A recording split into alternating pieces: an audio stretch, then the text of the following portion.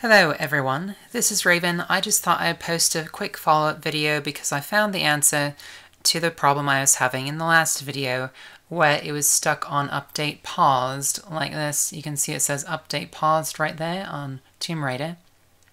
And when I clicked on resume before, it wouldn't do anything. It would just, the button would just flicker and it would just keep saying resume update paused. And I tried deleting the download cache, I tried restarting it, I tried everything I could find online, and it didn't work. So I figured out the solution is actually because of shader caching. So if you're not familiar with what shader caching is, it's when your computer caches the shaders for different games according to your computer's hardware. So it caches the shaders that it can later use for your specific GPU. Now this is a bit of a problem if you are saving games on an external drive and then using it on different PCs. In my case, I saved some games on an external USB drive, then I use that drive for testing out multiple PCs and multiple system configurations that I'm reselling or that I am building for different testing purposes.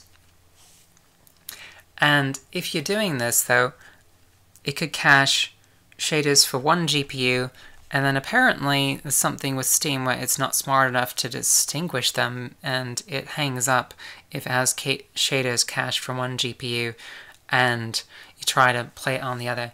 So the drive that I had these games on that I was moving them from, it was from the same computer, but I have recently changed my GPU, so I hadn't used a new GPU since I haven't used the new GPU to play these specific games on, so it had the cache for the old GPU. So it wasn't even a different system issue in this case. It's the fact that I switched my GPU, and then I moved to the files. And then for some reason, Steam didn't really know how to figure that out, so it was hanging up. I don't know why it would hang up in the update process. That still eludes me.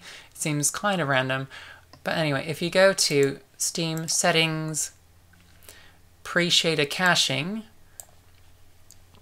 you can see this check mark here where it is enabled by default. And I couldn't find any option in here to delete it. There probably is one, but I couldn't find one. There's one to purge the download cache, but there's no option here to delete the shader cache.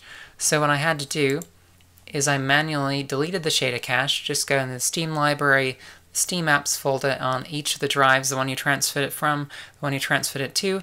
I don't know if you have to do it on both drives, but I did it on both drives, and I just deleted those files.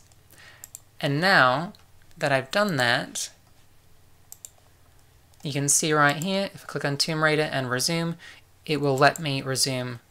So now it downloads it, it verifies I already had those files, I didn't need to download anything new, and I can play the game now. So that's how I fixed the problem. Thanks for watching, and have a good one.